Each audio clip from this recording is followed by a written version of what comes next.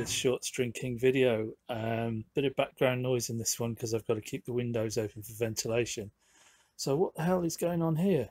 Okay, on Dan Erlewin's channel, his StewMac channel, which is great for picking up tips on how to do things with guitars. He had this tip, which was if you get an old piece of a guitar, like a bridge that's all chewed up and dirty, and you need to clean it up. It can be quite tricky to get into all the nooks and crannies and get all the dirt out.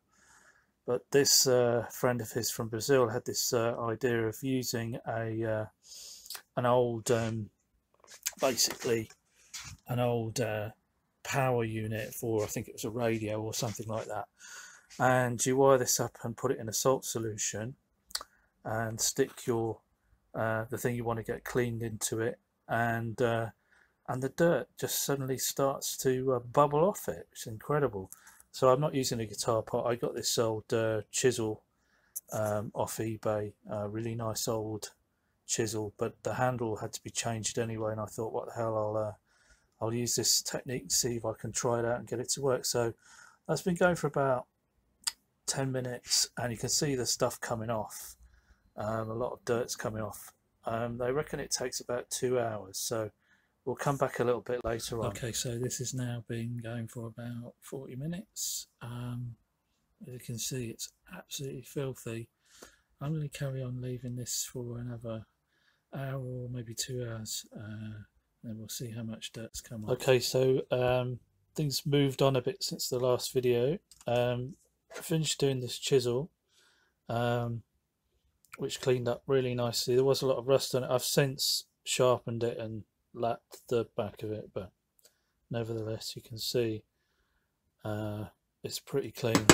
And I also did a bridge, which is an old Korean bridge that I had, and it was a bit dirty, and as you can see, it is now super shiny clean.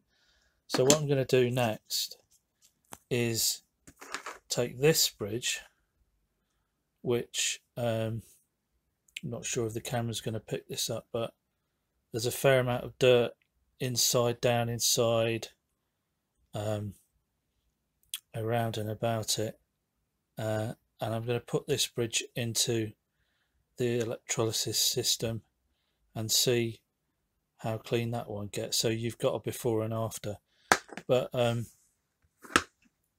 all this dirt and stuff, it's kind of green and brown and orangey stuff came off the chisel. It's just like an incredible amount of stuff that came off.